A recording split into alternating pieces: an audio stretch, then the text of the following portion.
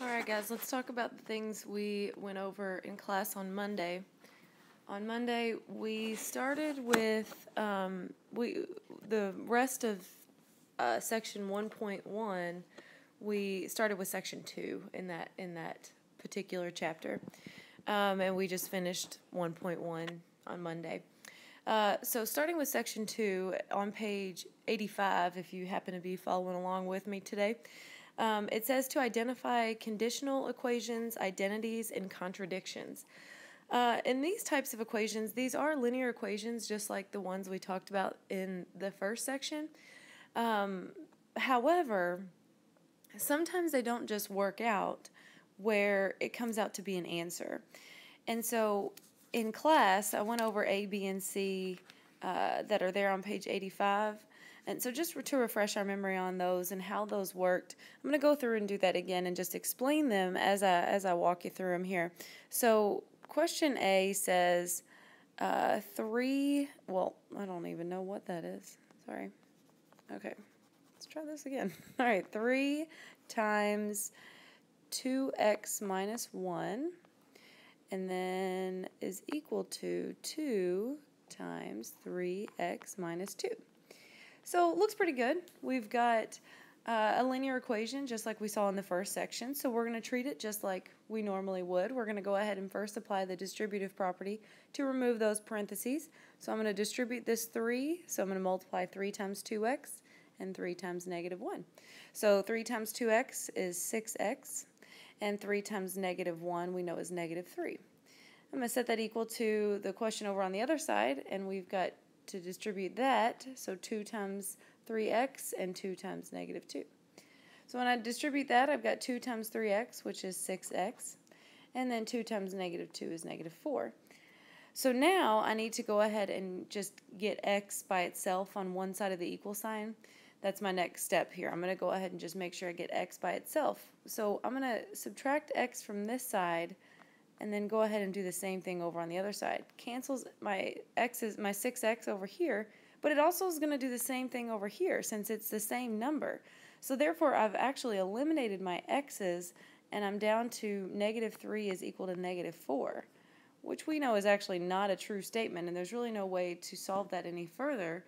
It just gives us one number equal to another, and it's not. So this is what's called a contradiction, because it's one side contradicts the other. Negative 4 is not equal to negative 3. So this was just called a contradiction. So on your Alex homework, the question is set up to where it asks either that, it says either check the box that says no solution. So no solution. I'll just write that out real quickly. Check the box that says x is equal to, and then you fill that out. Or you're going to check the box that says all real numbers. So I'm just going to abbreviate that to all, and then capital R there for all real numbers. And I'll show you what that means. So in this case, this is actually a no solution. It's a contradiction, so the answer to this, there wouldn't be a particular answer to this. It's just, it doesn't work. So if you happen to solve that linear equation and on your Alex homework and on next week's quiz, if you just get something like this, I'm going to have you do something like you had to do on your Alex homework. You just have to either check no solution, x is equal to something, and then solve it, or all real numbers. And let me show you the other ones to show you where those answers would come in. But that's why that's called a contradiction. To think about that, again, that one side contradicts the other. Whereas question B in this section says this. Again, another linear equation. We've got 3 times 2x minus 1, the same way the other problem started, is equal to, and then I have 2 times 3x minus 2. This time we've added a plus 1 here on the end, which is fine. I mean, it looks just like a normal linear equation that we've had before. So with that being said, I'm going to go ahead and apply that the way that we apply our linear equations. I'm going to go ahead and distribute and get rid of those parentheses. So 3 times 2x is 6x. 3 times negative 1 is negative 3. Over on the other side, I'm going to distribute that 2. 2 times 3x is 6x. And then 2 times negative 2 is negative 4. Then again, I haven't done anything with that plus 1, so it's still there as well. So the difference here is now on the right side of our equal sign, I've got two like terms I want to go ahead and put together. So I'm going to go ahead and do that before I do anything. And it says -4 plus +1, which we know is -3. So when I go to write out what I'm left with, I have 6x minus 3 is equal to 6x minus 3. So far, if you're looking at this, you might be able to tell where this is going. They're the same on both sides. Even if I were to continue this and go ahead and go ahead and finish it the way that I know how, I'm going to go ahead and get rid of the x on one side by subtracting 6x. So that's going to get rid of that over here. But I got to do the same thing on the other side of my equal sign. And since it's the same number, it actually does the same thing. So I'm left with just -3 is equal to -3. So same thing, even if I were to go and, add 3 to both sides just to equal it out, on both sides, if I did that, I'm going to end up with 0 is equal to 0 because they're the same. When you get an answer that says 0 is equal to 0, this is actually called an identity. And the way that I think about it is, it's an identity that the same number is on either side, so you're seeing the same identity. It's like looking into a mirror. On one side of the equal sign, we have one thing, and one thing on the same thing on the other. So that's why I think about that as an identity. So the answer to this, if we're following along to what the Alex homework does, where remember it was either no solution, x is equal to something, or then all real numbers. The answer here is all real numbers. That really x could be anything because it's going to be the same on either side. Again, if we go back to where it says 6x minus 3 is equal to 6x minus 3, where we were, let me just get this out of the way to show you guys what I mean by that. If we go back to where it says 6x minus 3 is equal to 6x minus 3, even if we were to replace x with some number, any number at all would work if I replaced it with, say, 2. Say that was 2. Then we have 6 times 2 is 12, minus 3 is 9. So then I'd do the same thing on the other side. 6 times x is 2. Or 6 times 2 is 12, minus 3 is 9. So I'm left with 9 is equal to 9. It just works on either side. No matter what x equals to, the number is always going to come out to be the same.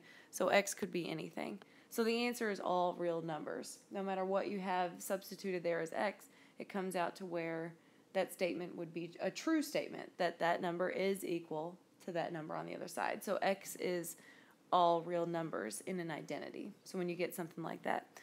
The last linear equation that we had there on page 85 in question C, just in showing you guys that one, this one we have 3 times 2x minus 1 again. And over on the other side we have is equal to 5x minus 4. Okay, so I'm going to go ahead and distribute there on the left so that we can get rid of the parentheses over there. And as usual, just as we did in the first two, we get 6x minus 3. And then that's equal to 5x minus 4 on the other side. So I'm going to go ahead and solve it the rest of the way. So I'm going to get rid of x over here on the right side. And then I'm going to make sure that I do the same thing over on the other side. Cancels out over here. What that's going to do over here on the left, 6 minus 5 is 1. So I'm just left with x on this side. And then I still have my number, x minus 3 is equal to -4. So now I just have x on one side of the equal sign, so I've just now got to get rid of the 3 that's over there with x so that my statement can say x is equal to something. And so I'm going to go ahead and add 3 to both sides. And that's going to leave me with x since my 3's will cancel out over here. And then I'm left with, over here on the other side, -4 plus 3 we know is -1. So it comes out to an answer. And so in this particular answer, this is what's called a conditional equation, where we actually do get a solution. And so again, in your answer to this, in the question like on your Alex homework, where your answers were either no solution, x is equal to something, or all real numbers. In this case, your answer is yes, x is equal to something, and you just had to fill that out as -1. So same thing's going to happen on your quiz next week. If you get something like this, you're just going to have to check that this is a conditional equation. That's what that check mark means, that you're answering it that way. And then that there is a solution, so you have to fill out and tell me what that solution is. So that's what those are. We simply were just solving the linear equations the way that we knew how, as we've done that a number of times in the previous week.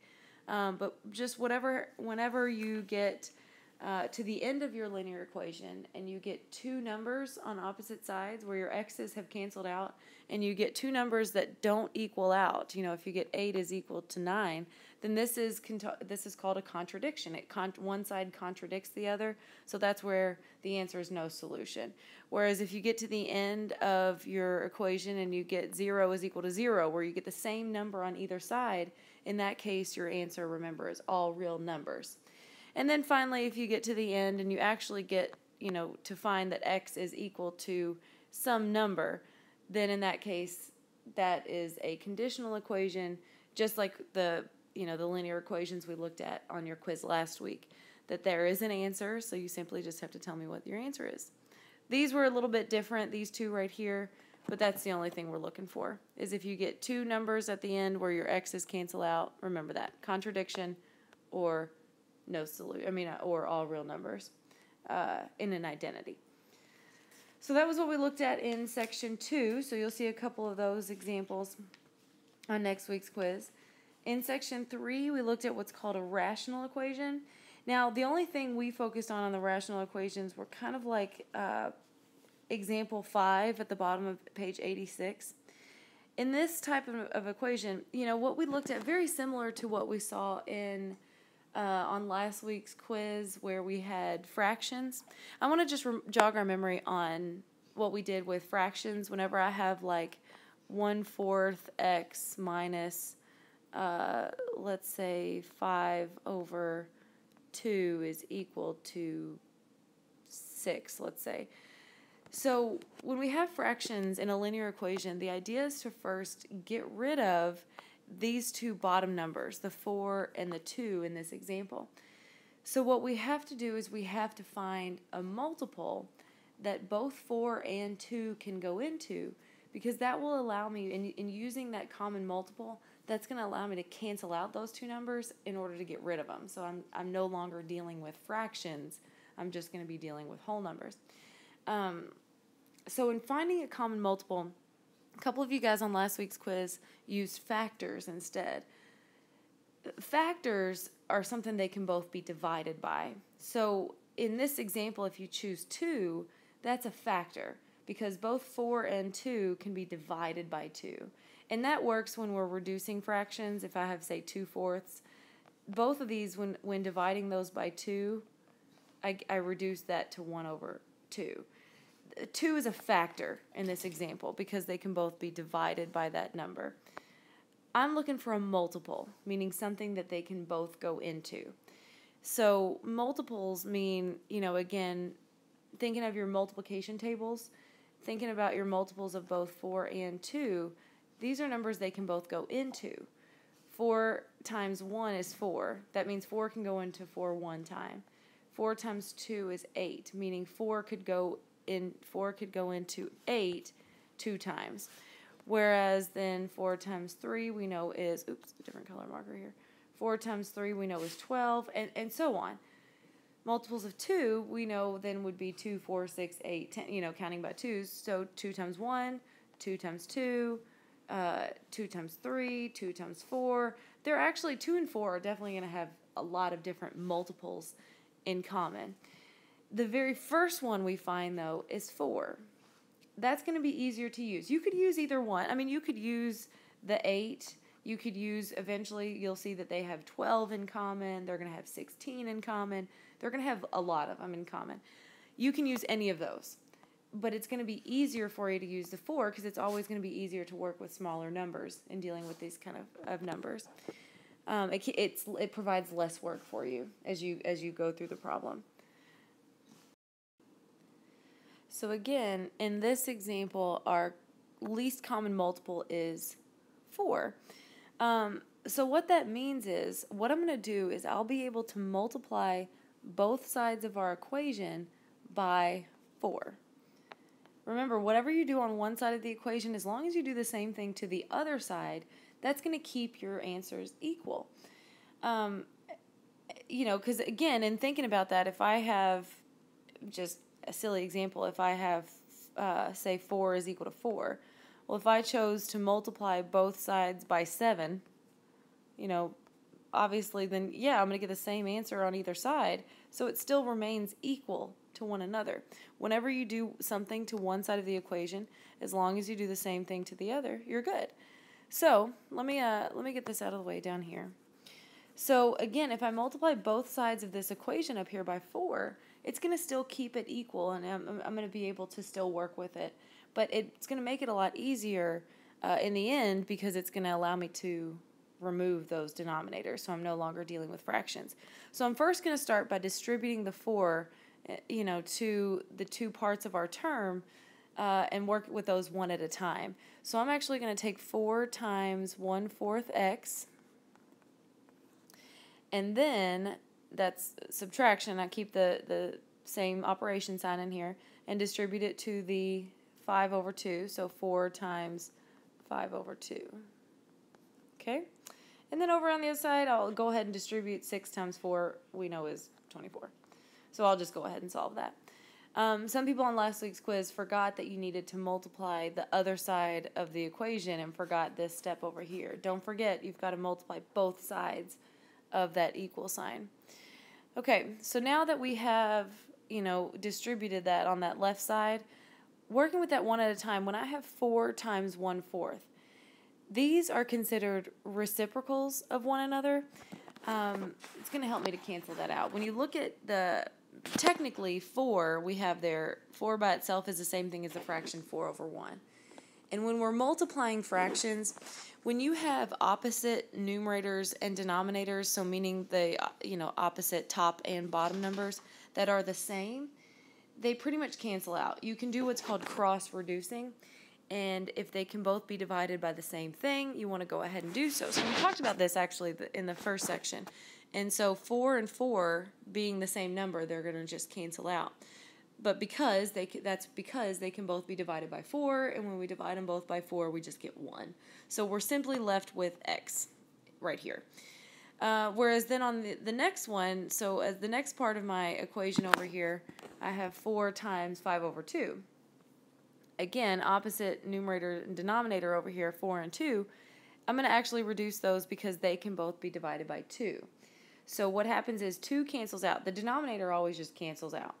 In this case, when we're dealing with numbers, it's going to be a little bit different here in a second.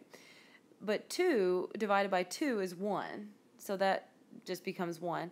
But 4 divided by 2, you have to divide them by the same thing in order to keep it equal. 4 divided by 2 is 2, so that's going to change things over here. That's going to leave me with, when I distribute that, I'll go ahead and do so. 2 times 5 is what I'm left with here, so that's going to leave me with 10 over on this side. The denominators are 1, so they cancel out. And then again, I'm left with is equal to 24. And so now I'm left with just this linear equation, and all I have to do is add 10 to both sides, and I'm left with then x is equal to 34.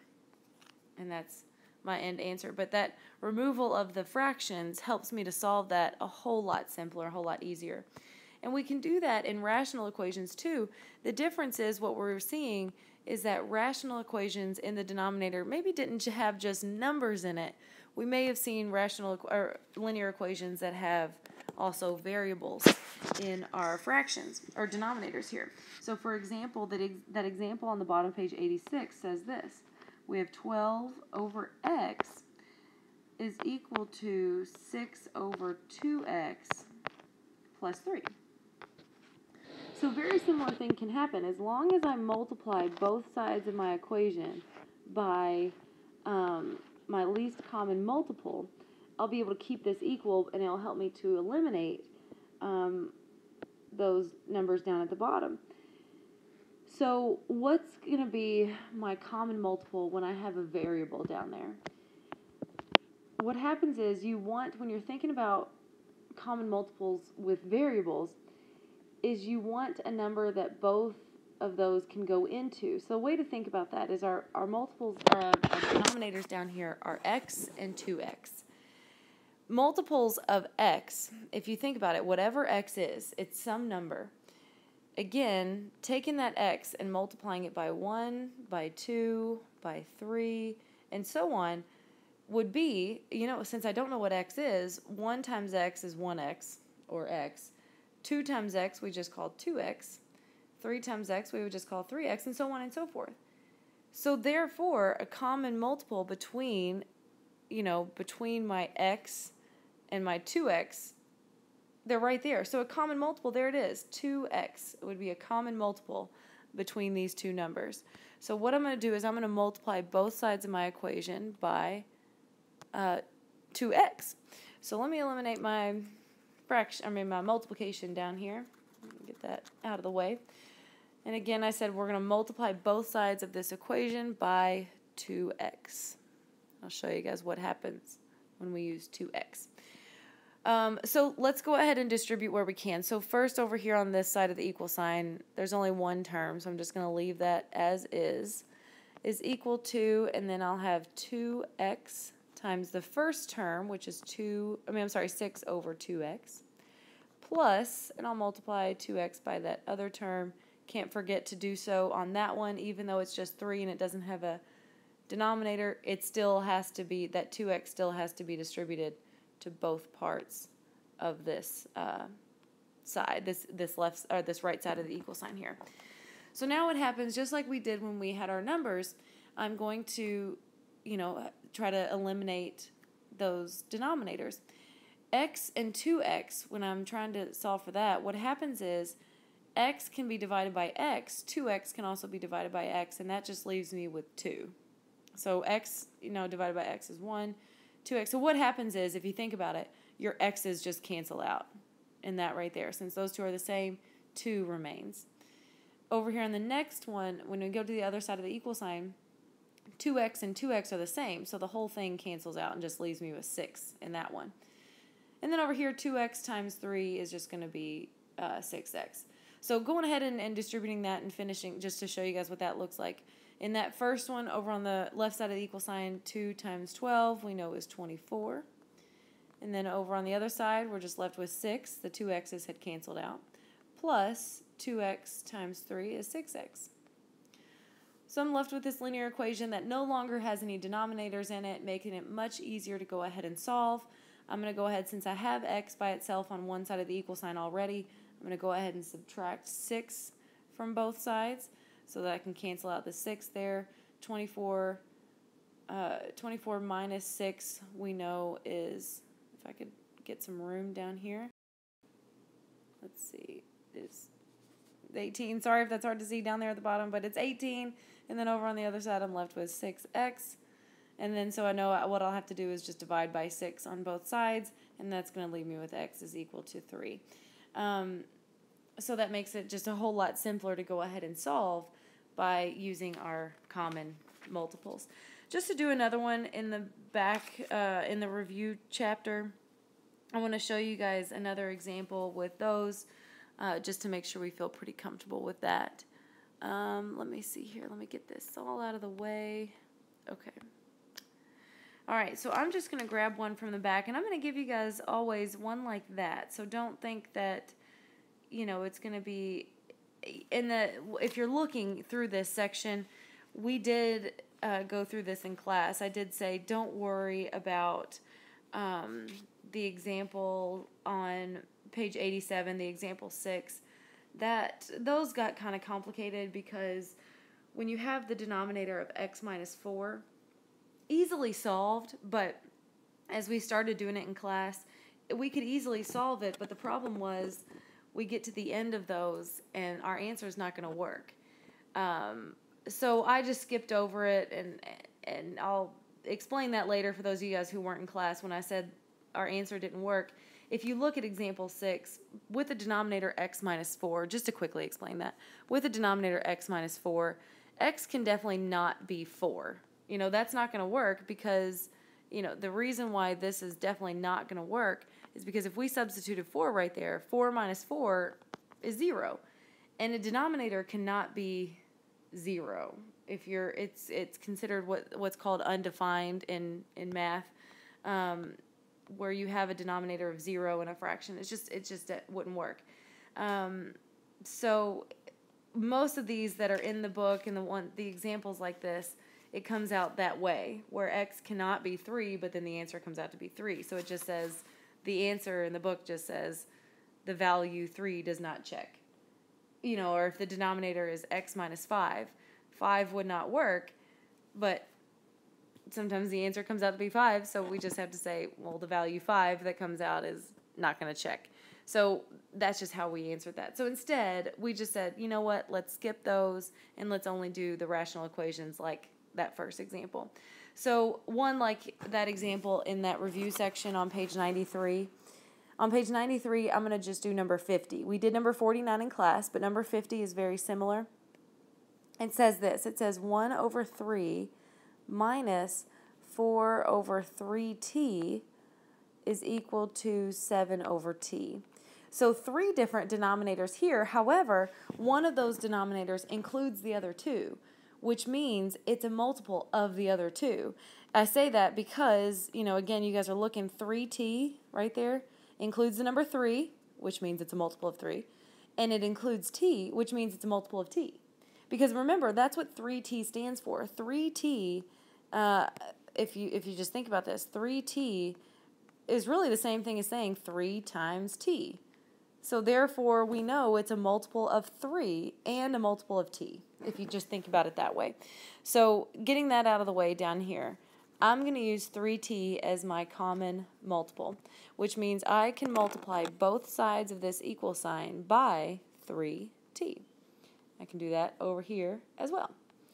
And so, again, just distributing that 3t to each part of, to each term of that first section there, 3t times 1/3, I'll just write that right there, minus 3t times 4 over 3t. And then over on the other side, we have 3t times 7 over t. So going ahead and getting rid of those denominators, what happens with that first one that says 3t times 1/3, pretty much just the 3's are going to cancel out. Makes it a lot easier as far as eliminating, you just have to cancel out what's the same. So it's just going to leave me with t right there. The next term where it says 3t times 4 over 3t, 3t and 3t are the same, so the two of those cancel out. And then in the last one, 3t and t, again, your t's are just going to cancel out. So whatever's the same just cancels out, and that makes it a little bit easier. So now showing you guys just what we have left, t times 1, I know is just t.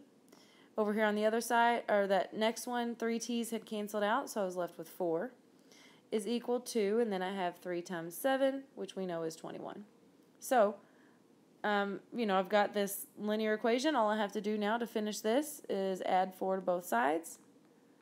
And I'm left with t is equal to 25. So very, very similar to what we did with numbers. Just don't be thrown off when we have variables in that. And really kind of the easy thing about the variables is I'm looking for the one that includes, like this right here, I'm looking for the one that includes the other denominators, if that helps, So that's, like in this example, that included the 3 and the t, so that made that my common multiple. Okay, so let me get these out of the way. All right, and the other thing we did in last week's class was solving for literal equations. What I mean by that is we're solving for a specified variable. So if given any type of equation, we're given some type of formula, or and actually this is for those of you guys who maybe had LPN math with me. We actually did this, but I actually did it for you when we were doing IV calculations, and I'll show you an example with that here in just a second.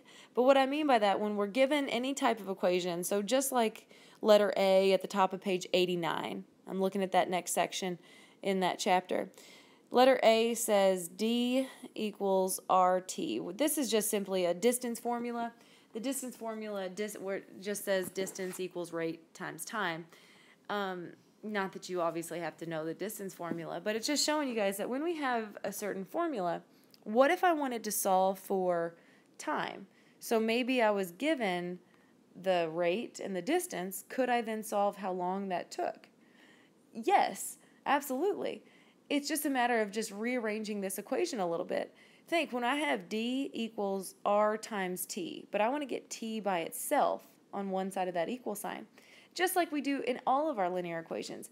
Right now, t is being multiplied by r, so therefore, in order to get rid of that r, I'm going to have to divide by r and make sure I do it on both sides of the equal sign. What that's going to do is it's going to cancel it out over there on the right, leaving me with t, and then over here on the left, I'm just left with d over r. I obviously can't solve it any further because I don't know what d and r are. Sorry, that sounds kind of funny. What they are equal to. So in just rearranging that equation, that's all we've done. And that's all I'm going to ask you guys to do on these, is just to take an equation and just rearrange it for a different variable. And that's what we did right there. I won't give you guys any like letter C where we've got fractions in there, although super easy to go ahead and solve because it's very similar to what we did, where we would have to get rid of just different numbers, but I'm not going to do anything like that. Letter B, however, you might see something like that. If I gave you guys letter B, oh sorry, let me get this out of the way. Letter B says, let's see, 3x plus 2y is equal to 6. And it says to solve that for y. So meaning I want to get this by itself. So what we have to do is we have to get rid of the other parts over there on that left side of the equal sign. I have to get rid of the 3x and the 2. So I'm going to start by getting rid of the 3x since the 2 is directly attached to that y. I'm going to subtract 3x from both sides. I can't, this right here, 3x is going to cancel out, leaving me with 2y.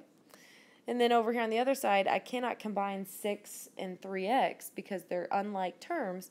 So I'm just left with equals 6 minus 3x, which again, if you said negative 3x plus 6, that's the exact same thing. So however you guys arrange that, in fact, this is what they did in the book, I believe. So either one is correct. But what we want to do now is we need to get rid of that 2. So I'm going to divide by 2 on both sides, and I'm left with y is equal to 6 minus 3x divided by 2. Or again, if you're using this, y is equal to negative 3x plus 6 over 2 is the exact same thing. So either one of these is correct in this case. But all we've done is just rearranged it. We're not having to solve it. Again, I can't in this case because I don't really know what x is equal to. And actually, this one, I'm looking at this now, and I need to solve that a little bit further. I forgot you can combine the 6 and the 2. What happens here is you can combine that 6 and the 2. Since they are like terms, I can divide those. 3x into 3 and 2 would just be a fraction. So I can distribute that 2 to both sides of that top part there. Let me actually just get this out of the way so we can see this a little bit better. We're left with now y is equal to, what did we say, negative 3x. I erased it and then I forgot what it said. Negative 3x plus 6 over 2. Yes, dividing by 2, I can do that here. Negative 3x divided by 2 would just be, we would just call that, sorry, my y's look like x's. Erase that there. We have y is equal to, we would just call that negative 3 over 2x, just in combining that right there, since 3 can't be divided by 2. If it was something that I could divide by 2, like a 8 or a 10 or something, then I could reduce that a little bit further. But we'll just call that fraction for now. And then plus 6 over 2, I know 6 divided by 2 is 3, so we can reduce that a little bit further. Let me do another example in the back of the book to show you guys some more literal equations where we're just rearranging it for a different variable. Let's see, just to do one like the one we just did. How about number 73? I don't remember which one we did in class. I think we did 74. either way, 73, let's take a look at that one. So 73 says this. It says 7x minus 2y equals 5. And it says to solve this for y. So when I'm solving this for y, idea is to get y by itself. So I need to get rid of the 7x and the 2. So I'm going to start by removing 7x from both sides of my equal sign. And so I'll go ahead and do what, 7x is eliminated here, leaving me with negative 2y.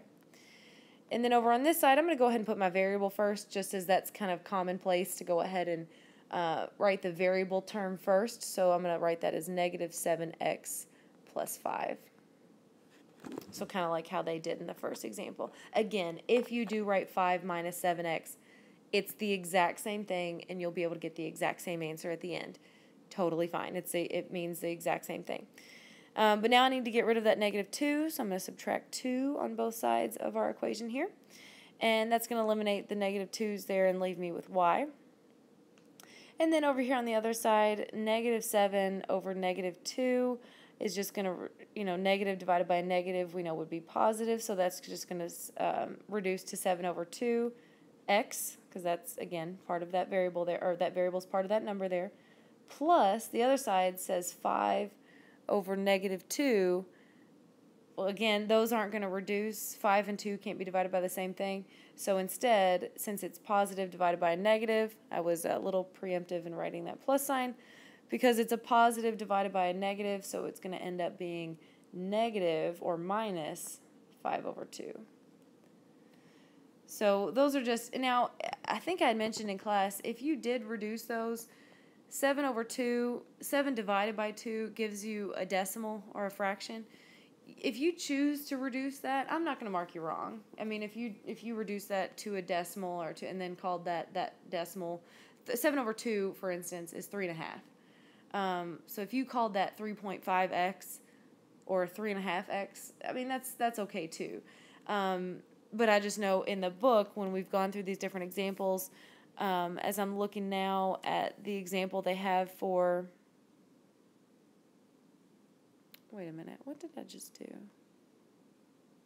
Oh, guys, I'm sorry. I said that I was doing number 73. I'm so sorry. I did number 76. I'm sure you guys are going through this problem going, this is not number 73. It's just the very next one, so it's still correct. I'm just now looking at 73 going, that's not the answer. But that's because I wrote down 76, having a complete brain fart at the very beginning, just not paying attention. So this is actually number 76, guys. My apologies. But as you guys are looking at 76, that is how it started, 7x minus 2y equals 5. And that is exactly the answer they have here, that it comes out to be 7 over 2x minus 5 over 2. So that's how they have it. They don't reduce those fraction terms any further. So you can just go ahead and leave it at that. Again, if it is something that can be reduced, like if they end there, if instead of 5, if it was, say, 10, like if this, I mean, not, yeah, if it was 10, maybe an even number. So giving you just a what-if scenario here, drawing in green. If that was 10, then yes, 10 divided by 2 is 5. So the end of that answer would say minus 5. But if it comes out to be those fractions that can't be reduced, then you can just leave them as is. So just going ahead and doing number 73 now, just to show you guys, because that's what's going to end up happening here. Number 73 is 7x plus 2y equals 8. Plus 2y and 8. That's the difference between 73 and 76. Okay, so what we would do here, again, just like we did on number 76, we're solving for y. So what I'm going to do is I'm going to get, that 2y by itself first by subtracting 7x from both sides. That's going to, cancel out those 7s and leave me with 2y on that left side. And then I'm going to have negative 7x plus 8 over on the right side. Now I need to get rid of that 2, so I'm going to divide by 2 on both sides of my equal sign. Cancels out the 2's over there. Over on the right side, I have negative 7x divided by 2. It's a negative divided by a positive, so it remains a negative. So I'm going to be left with y is equal to negative 7 over 2x plus, since 8 and 2 can be reduced, 8 divided by 2 is 4. So it's plus 4. So our answer, in looking at that one, yes, the answer there gives us negative 7 over 2x plus 4. So that is correct. And that's the last thing we took a look at there, just solving for those solving for those literal equations. If given an equation and we need to solve that for another variable, we simply just solve it the way we always solve linear equations, but we can't completely solve it, so we just leave it as that in that equation form. So if you guys have any questions as you guys are doing your homework this weekend, and you run into maybe some other problems, I know sometimes that Alex assignment goes a little bit more in depth than we go over in the book. So if there are specific questions that you have from the Alex homework, or just in looking at some examples and you want to know if we're going to have that on the quiz, or if you just want to know how to solve it, I'd be glad to put something together and show you how to solve it. So just let me know if you guys run into any questions. All right, thanks.